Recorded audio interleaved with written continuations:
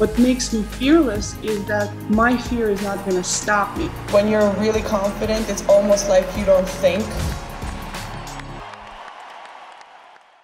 Hi everyone, welcome back to Think About It with me, Victoria Azarenka. It was a pleasure to speak with Dr. Rahul Jandial. Dr. Rahul is a neurosurgeon, a neuroscientist, and a best-selling author. From the inception of the show, I knew I wanted to talk to a brain surgeon, so I was really excited about this one. Our conversation is full of take-home advice on how you can boost your brain and improve your cognitive performance, and I think you're really going to love it. Thank you so much for joining my show. I am really, really excited for our talk. I wanted to ask you, how do you feel after so many years of practicing medicine? Because I know there's also people who just do research and then don't necessarily doctors that do practice. So how much of a student do you feel to this day, especially when you also travel to different places? Yeah, that's an insightful question because, surgery can get you much, surgeons and athletes, I think there's a big overlap. Whereas law, it may be irrelevant when you leave this country. Surgical skill is relevant internationally. We still call the instruments by the same name. We don't actually have to speak the language, but the words we use to describe the anatomy are similar. And then there's also the element of travel where you see people fighting the good fight, taking care of patients who don't have resources, and they do it for the love of the game, if you will, love of the art and the craft. And so to me, travel and seeing surgeons in other countries, such as Ukraine or Bolivia or Peru, it really lets me see my life in a new light. And that's the best education, to realize how good I have it here. I mean, some of the things in the operating room that we ask for, and some surgeons get irritable if they don't have, they wouldn't even go in that direction in the other countries. I mean, I've seen them work with tools that are 10% of what we have. And they care for the instruments like their children. They come out in cloth that's tended to. So it just makes you look differently at the privilege I have here, where my tools are better than the tools of equal and sometimes even greater surgeons in other countries. So I guess for you as an athlete, it would be like watching people from other countries not having the proper shoes or the gear or the training and still competing and maybe even outperforming. So for me, I have tremendous respect for people in other countries who do it under trying circumstances.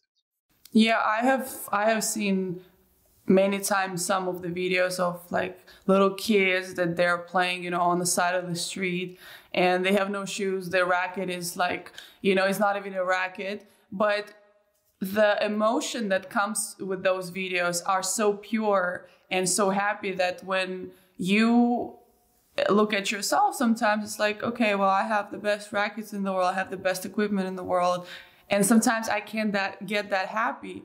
So it is all about what's within you and how you see things and what perspective do you have on life.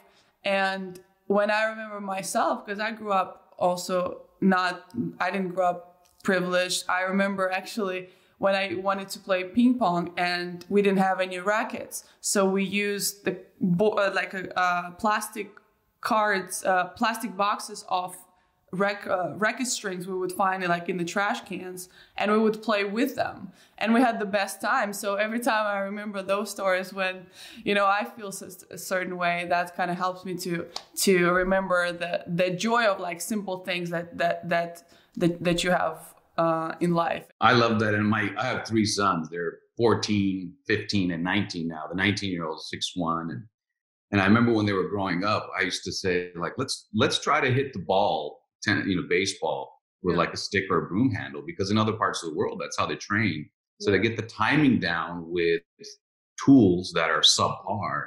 I think it's a great way to develop skills. So when I started operating in other countries, when I would come back to the States, I needed less of the tools here in our modern operating rooms. And when things would go wrong, or I'd have to navigate a difficult case, having done it with limited resources and tools actually fortified me, gave me a certain confidence. So you know, for you, it's joy. For me, it's that flow, that experience that comes from performing under pressure. I love that. That's meditation for me, is where you focus, but not distracted. And that's a unique feeling I think performers get, whether it's rock stars or athletes. And I think complex surgery is also something like that. It's a release of maneuvers. It's not a checklist of going through like repairing an engine with 150 steps. No, there's a lot of flexibility and creativity when you're performing. And I love that. I always tell people I couldn't be an athlete or a rock star, so I had to settle for being a surgeon. Well, I think what you do is a bit more important than for people's lives than what we do. When you talk about, you know, doing brain surgery, to me it would be like, oh my God, like I'm in charge of somebody's life. So it's not playing a tennis match. Like I play a tennis match and I lose. I mean, that's okay. Whatever happens. But here you kind of cannot lose. Like there's no, that's a different type of responsibility, especially having responsibility over somebody rather than yourself. But my question is like, in terms of how your brain perceives that information, does that feel like difference, or it's still kind of in the same focus and the same reaction to it? From my understanding and my reading, performance, you have to tease it out. It's an intellectual performance, like a chess match. I think creativity and performance get put into the same buckets when there's physical performance, where there's intellectual performance, there's performance under pressure, that's physical or intellectual. There's just a lot of layers. And what I like about surgery and sports, and some people who do things like pilot airplanes under pressure, is that it's sort of the space between physical performance and intellectual performance. You can't be all hands and you can't be all smarts. It's something in between. And for me, what I add on top of that is an element of risk. Now, my life is not at risk, but my patience is. Mm-hmm. And I think that for me, that brings me to the moment. I always joke that if I was a pediatrician, I'd be horrible. I'd be like, oh, kid's got a cough. I'd just be negligent almost in my attention. But when it's me that's responsible, when I meet somebody and they're talking to me much like yourself, and I say, okay, now I'm going to put you under anesthesia next week and open your skull and perform surgery and get you through that, there's ownership with it. There's risk with it. For me, that brings out my attention. Mm-hmm. And there's two things going on in the mind. There's attention, but there can be too much attention. That's stress and anxiety. You're just too dialed in. You're thinking about it too much. For me, so the attention has to be there, but not too much. And a lot of people think, you know, that it's some special focus. But for somebody who's an elite athlete or an elite surgeon, the skill is actually not dialing up attention, but dialing down distractions. Yeah. And so there's things your brain is putting out to do, but there's also the things coming in. Oh, the lights are on, or this moment matters, or if I win, or if I perform well, my career will advance. Those distractions can actually put your attention in a spiral. So when you look at the brains of people who are performing well, they're less frenetic. They're less chaotic. They're actually using less energy because they're letting habits and rituals and well-developed skill release itself. Just like imagination and performance, it has to be released by trimming down the distractions. So I think that's a nuance that people forget or don't fully appreciate. Is it's not that elite performers have greater focus. Mm-hmm. It's they have greater ability to not notice distractions. That's a really good point, because I always think when I perform and stuff, it's like your body is active but your mind is calm, because if it goes the other, if the mind becomes active, your body becomes, you know, slower, because it's functioning a bit like the system overload, right? And you're absolutely right with distractions. It's some sort of, you know, when people talk about doing meditation and what do you think about? I've been asked that recently about my tennis match. Like, when you do your meditation, what do you think about? It's like, absolutely nothing. That's the whole point. The whole point is to be able to just be clear and have the moment of quiet, because we're always running through things and we imagining things. With if I'll make an analogy on tennis, where you overthink a shot and you have one shot, and then all of a sudden you thought about one option. I'm gonna do this, and then maybe I can do another one, make it do another one, and then you have 2-3 options, and then you miss, and then you miss for sure. So it's just that particular moment of, I think it's a simpler way for somebody who knows how to block out distractions, but for people who maybe just starting to practice that exercise, is the focus on just one simple objective, right? So then it's ultimately blocks out the distractions, but sometimes it's hard to explain. And I would love for people to like, who listens, like, to try maybe to understand that little exercise that can happen and that you can do. And I've watched one of your interviews where you talked about brain training, right? And when I hear about brain training in terms of a global message, a lot of times that applies to athletes, right? Because that's where you want to elevate your performance, where you want to gain that little advantage of, for yourself. But it doesn't always talks about brain training as for your daily life, right? And one of the things that was really interesting for me to hear is when you explained about just try to do something with left hand. For example, if you're a right-handed person, try to activate certain cells that maybe obviously you have them, but they're sleeping and they're not activated. So can you maybe walk me a little bit more through on the importance of brain training for everybody, and especially what's, I think, one of the very interesting point for me is for kids, how important that is, because I have a son. You're obviously a parent too, but something that I want to learn for, how I can help my son, because where I came from, that was not really a case of, developing your brain through training. It was more about doing this and that, just work hard and everything might happen or may not happen. But just to educate myself, and also like people who are going to be listening of the importance of those exercises. Let's break that into two things, though. There's what we were talking about early, elite performance. Mm-hmm. Elite performance always begins with elite skill.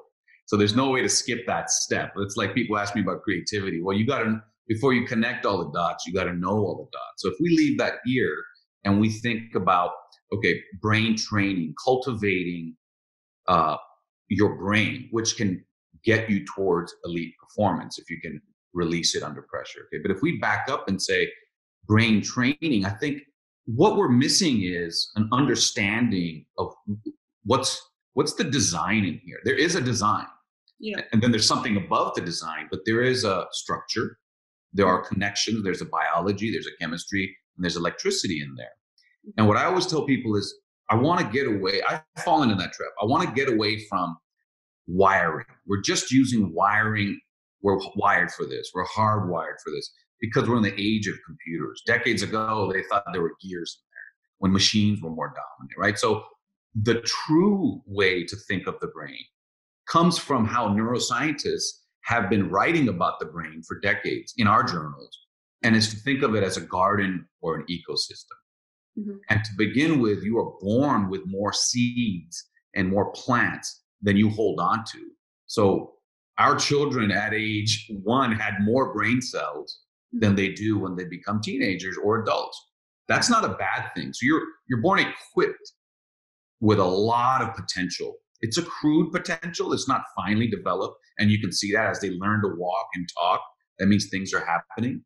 Use it or lose it is a, sort of a casual way to think about it. But the brain is an ecosystem. It's a garden that has to be cultivated. You cultivate it by learning things. You cultivate it by experiences. And you cultivate it by taking on challenges that you usually don't. That's where using the left hand, learning a new language. I always tell people, you don't actually have to learn the language. You just have to try to learn the language. You don't have to actually learn how to play the instrument, but the process of learning will cultivate more of that neuronal garden. And then when you have that lush garden that you built up, it's there for you when you get older as it starts to wither. So in the later stages of life, it could prevent dementia. That is one way to think about it, is building that cognitive reserve.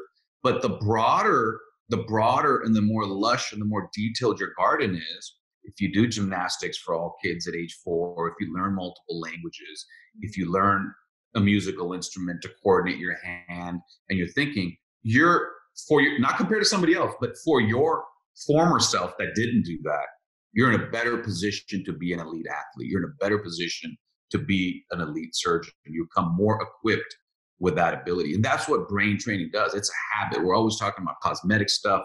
Why not an element of cultivating all those neurons with that lush environment that's inside our mind? We develop so much called baggage, right? That you hold on to, and you kind of can't let go of that. So how does that, in terms of like brain cells, how does that help to, I don't know, maybe slow down the process of development or something, because you hold on to something and you don't necessarily make the room for something else? And so that was the kind of interesting part for me to understand. So in the beginning, we were talking about like the structure and the flesh of the brain. But the way it communicates, the way that garden communicates, is more like a giant cluster of jellyfish. Electricity sparks through that electric garden. So the design under a microscope is a garden, branching neurons that are connecting with each other. But if you look at how they talk to each other, those branches, they don't touch, they stop, and they release chemicals like dopamine or serotonin, things we've become familiar with. And the neurons, they run with electricity. So there's electricity inside our skulls. It's measurable. And that electricity is the thoughts. So you have to go from a garden, but the flows through it aren't like wires. It's not left and right. It's like the way a flock of birds or a school of fish or aurora borealis, there's energy flows through that electric garden. And so thoughts and habits are energy flows that get stuck in a rut. Much like a ski slope where you're always taking, there's a preferential way to get down from the mountaintop. Bad habits, traumatic experiences, the energy wants to run in a certain direction. Despite your effort, the trauma of your youth or the struggles you've had or the bad experience on the court, it almost becomes easier for it to slither down that way. And so in the beginning, to change those habits, it takes work. You have to sort of create a new desire or preference for those energy flows in your mind. And that's where counseling, talking, psychological therapy, all those things are a way for you to change the direction of the electricity in your mind. So that's where it takes effort in the beginning, but it's not a lifelong effort. Yeah. That's where people can heal from trauma. That's where people can get over a bad sporting experience or a difficult case in the operating room. So it's not permanent, but it does take effort in the beginning to redirect the energy and the thoughts in your mind. Yeah, and it's just like anything else physical that you do when you recover from physical injury. The first is a smaller step where you get tired after 5 minutes, then you get tired after 10 minutes, and then it kind of goes on from there. But what I wanted to ask you about the stress trauma recovery, maybe something about the research of how what part of brain does activate most when you have a traumatic experience? Because I know when they do the CT scan of the brain for research, there's always the one part that start flashing a bit more than others. And so I wanted to learn a bit more of that. Me personally, not the field I'm in, I'm trying to move away from you even using the word brain scans. They're very important. We've learned a lot from it, but it gives it a sense of computers and wiring. And what I would say is, if you look at other mammals, they don't have these foreheads that we have. And that's because the prefrontal cortex, just think of it as the ridges on the surface where most of the thought and most of the creativity and most of the intellectual activity happens. It blossoms so quickly that to fit into our skulls, it had to be folded like an accordion. That's why you have those ridges when you think of the iconic enigmatic structure of the brain. And it literally pushed our foreheads forward, remodeled the skull so it could fit inside. Mm-hmm. And so that's how we usually think of the brain. Deeper inside, which all mammals have, many mammals have actually, is the visceral brain. And that's where you have these things where you don't want to think if you're by the edge of a cliff. You don't want to think if you're by a poisonous animal. You react. You have an instinct. Yeah. So when you have trauma, the trauma goes to those areas. And they've given names to them, amygdala, different things like that. But I call it the emotional brain or the visceral brain. So that's there for you to be quick, to avoid dangers, to survive, right? But it's also there where you get imprinted too deeply if you have a traumatic experience. Mm-hmm. And so how to move past that is, again, to engage this ecosystem, this intersection of the emotional brain and the thinking, cognitive, modern brain. Yeah. And through revisiting it in a controlled environment, through having a therapist or a counselor, you can start to say to yourself, listen, that's not a real snake. That's a rubber snake. You don't have to jump every time. So you know you have the ability, right? You don't get fooled by a trick spider if you have fear of spiders, snakes, over and over again, right? Something happens. You tell yourself, hey, don't listen to that emotion. Don't let that reaction set in too deep. So you know that interplay exists. Now, can you apply that to, hey, if you were hurt in an alley, or if you were hurt in a certain place in the world or at a certain time of day, you want to be reactive in the beginning. You just don't want to be reactive years later. And that process can be thought down, but it does take effort. The possibility is there. That's just what I want people to know, that it can be done. Your traumatic experiences can be put behind you. I read a lot about you have emotional pain that triggers physical pain. And it's very interesting to understand that sometimes you feel pain, but you don't know where it's coming from. And I had those also with some of the injuries. Sometimes you get injured in sport and it may be related to completely different topic than the actual sport that you're doing. And so what is your view on like emotional pain that brings later on for a physical, sometimes like really critical physical abilities? Yeah, these are, first of all, brilliant questions. Sure. And the thing about the DNA, I mean, the word is great. Now it's the DNA of our corporations, the DNA, it's just thrown around a lot. Yeah. DNA is not our destiny. It's just a certain direction where the compass and the ship is pointing. But through your experiences, right? When they say nature and nurture, nature being DNA, nurture really should be experiences. So just because you're born with a certain genetic profile doesn't mean that's how you're going to end up physically, intellectually, emotionally. Your experiences, your choices can guide what part of that DNA is read. It's like a cookbook. Every cell has the entire cookbook, essentially. Not every cell, but almost all. And so which recipe you make determines whether you become a brain cell or a heart cell. So there's a lot of plasticity is a simple word for it, but there's a lot of flexibility in your fate.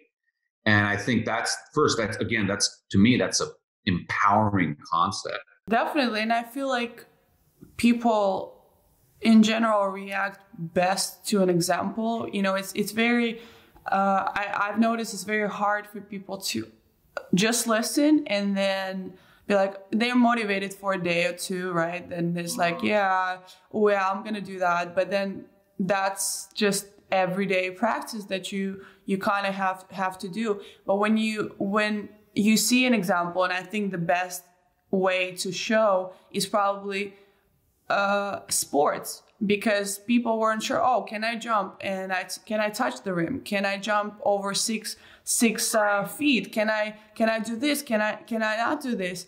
And once you see that that's possible, people in Paralympics, I just watched the documentary about the Paralympic athletes, and I was so inspired by this, like how amazing they are and what they can do with their resilience. How is it possible to kind of show people by an example of those things that your mental capacity, your brain capacity are capable of, but it's so invisible. And I feel like it comes in a little bit in both ways. You know, when you see someone with physical disability, you always feel like, oh, I feel, you know, emotionally a certain way towards that person, but they can go through this emotional hell, but you will never be able to tell. And so I just want people to kind of understand a little bit both sides of the good and the bad, the invisibility of that,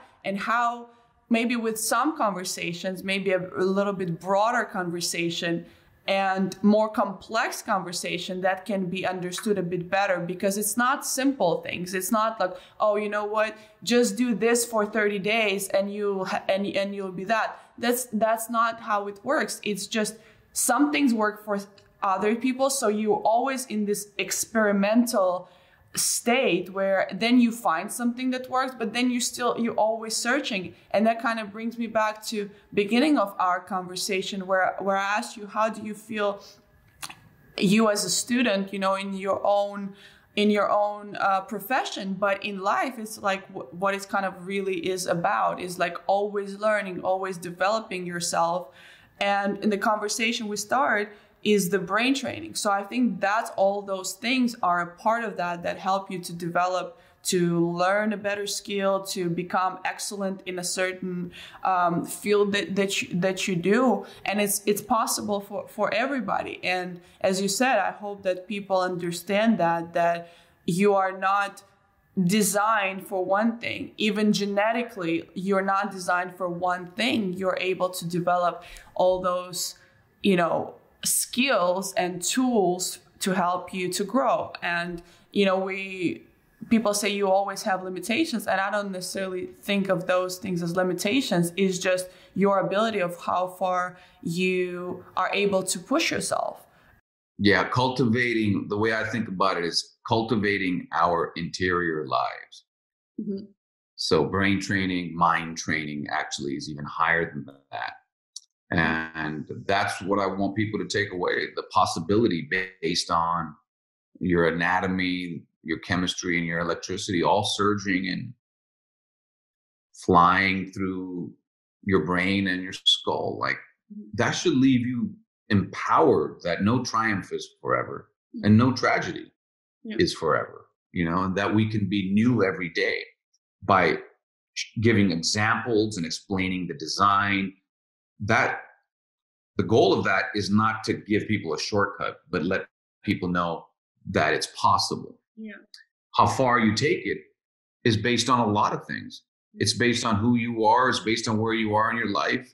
So I love the concept of mind training, turning the attention inward, really choosing whether these emotions have a right to be in your mind. Those are big challenges. Resilience is an interesting topic. A lot of people think about it as like bouncing back. That's the engineering discussion. Resilience from mind, my perspective on it is not just getting back to where you were, but taking that challenge, taking those difficult times and actually becoming more, not better, but more fortified. And in some ways, inoculated from the pain that you have endured and survived. So when the next struggle comes, you have that memory of, I've been through that. I can get through that. And so psychological resilience is a much bigger concept than engineering resilience. But I'm fascinated by those thoughts because I'm also trying to apply them to my life, to deal with my struggles and difficulties. It hasn't been easy, and it hasn't been necessarily hard. It's been very individual, my interior life. And just from our conversation today, my interior life is different. And talking with you has been a joy. And I hope in 2021 we'll meet up for coffee in Minsk. I hope so. I got a fun question for you. Yeah. Surgery is a two-handed sport. Yeah. How come tennis you can't just always hit a forehand by switching the racket to your left or your right? You know, how come you do a backhand rather than just be ambidextrous? And some baseball players swing lefty or righty. Has anybody done that, or is that against the rules for tennis? No, it's not against the rules. They have some players, but they've never got to an elite level. And I think it's more about you would have to practice twice as more to develop, that as a weapon twice. And there's quite more players who play the same backhand and backhand, so both hands. In my case, for example, my backhand is better because I'm able to develop more speed with two hands and more power. And when I was a kid, and also especially when you're a kid, I was very skinny. I didn't really have much power. It was easier for me to hit with two hands. But I never been taught to hit with two hands here because it also limits your reach where you can stretch out. So I think there's more like technicality like that. But what's interesting is there's a lot of players who are lefty they play lefty, but they write with right, for example, and do things with the right hand, which is something for like my son. I wanted to not experiment because then it sounds like but like to teach him different things, because this is like, I wish somebody have taught me, because I would have more skill and try all different sports, because that's also one thing. I've played all different sports when I was a kid. So it developed me the coordination where I take something new now and it's easier for me to do it than something else. So I think that's really cool. And hopefully he will follow my advice a bit. Until a certain age, he has no choice, but after that, it's going to be interesting. I know. What a pleasure to talk with you. Thank you so much. I have last little segment that I do with all my guests, and it's just to get to know you a little bit better. It's very simple, few questions. They're literally one word answers. What is your favorite word? Nuance. What is one profession that beside your own you would love to be able to do? Well, that's a good one. I've been asked about this quite a few times, about like, what would you do? And so if I could, I'd like to be an NFL. If I had the ability and the training, I'd like to be an NFL quarterback. But more realistically, I think I would have been a good firefighter or a detective, something physical and out there. Okay, that's cool. And what is one profession you would never want to do? Lawyer. For obvious reasons. Yeah. Okay. What quality does you admire from people? Authenticity, even if it's flawed. Okay. And what is one kind of characteristic that turns you off? Hateful people. I think it's the shortcut to nuanced and authentic emotions. Just hate as a response. I understand, like, if there are people who are animals, you might feel that you hate them. But I feel like the word hate and the way people are acting sometimes is just, it's such a simple and crude emotion. It lacks the nuance. So I don't. And when I see people who've done well, sorry, it's too long of an answer. When I see people who've done well, they're never driven by hate and antagonism. It's something that doesn't let people spiral upward, That's true. Okay. And the last question, if let's say God exists and you arrive at the pearly gates, what would you like the God to tell you? That I can come in. Begins with that. Come on through. Yeah. Okay. Well, those are all my questions. So thank you so much for what an amazing and insightful conversation. I will have to read through it and listen to it through it to kind of, process all the information that I got. But it was such a pleasure, and I've learned a lot today. And thank you so much. The pleasure's all mine. You're an athlete and a scholar, so it's a nice mix. So I hope I get to see you somewhere, maybe in Minsk, maybe in LA at some point. But definitely we'll be in touch. Sounds good. What a pleasure. Thank you again for including me. Thank you. Have a great rest of your day.